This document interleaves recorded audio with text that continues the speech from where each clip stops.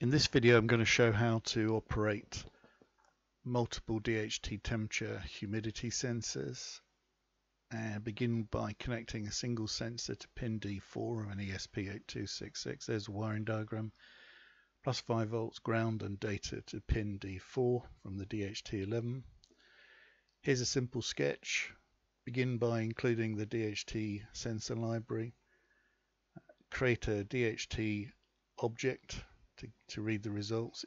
Call it DHT1. It's on pin D4 and it's a type DHT11 sensor. Set up a serial port. Set up a reading object DHT1.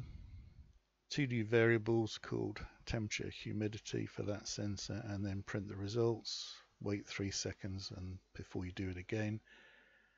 And that's how you print the degree symbol. Compile it, upload, and then view the serial port. And there's the DHT11 output reporting its temperature and humidity values. Okay, now this time I'm adding another sensor, this time a DHT21 to pin D3. It's a much bigger device, but it's about the same as a DHT22 for accuracy. So we now add another object. Call it anything you like, but I'm calling it DHT2. Tell the library that it's on pin D3 and it's of type DHT21. Create another device reading object, DHT2. Have to be unique and they have to match all the way through the source code. So I'm going to deliberately copy that variable name there, but I'm not going to change the prefix. So just paste that in there. DHT21 is a new variable name. I'm going to copy all that printing source code.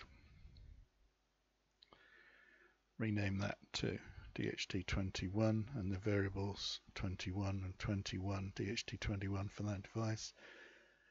And then compile and upload that.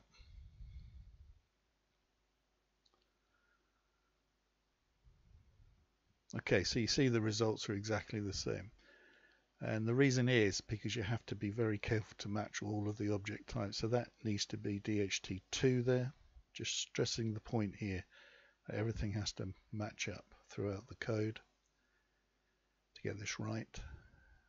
Compile and upload, and there's the two sensors, DHT11 and 22, individually reporting their temperature, humidity. This time, now I'm going to add another sensor, DHT22, to pin D2, and we'll repeat the exercise.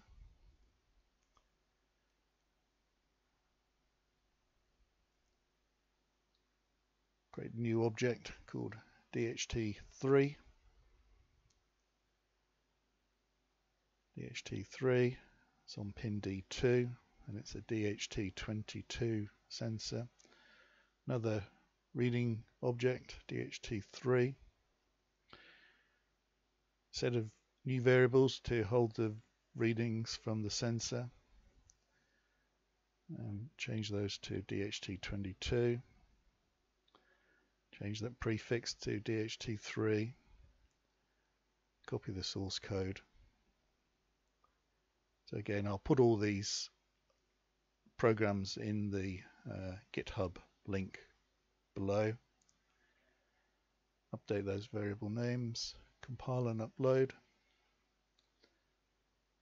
Wait for that to complete, and there you go. 3 sensors reporting their individual values, DHT11, 21 and 22. So you can keep on expanding that until you run out of data pins. On the ESP8266 you can go from D0 through to D8, so that's 9 sensors. And just repeat the wiring connections, VCC and ground and data pins, and that's it. That's how you can use multiple DHT sensors on an ESP8266 or Arduino.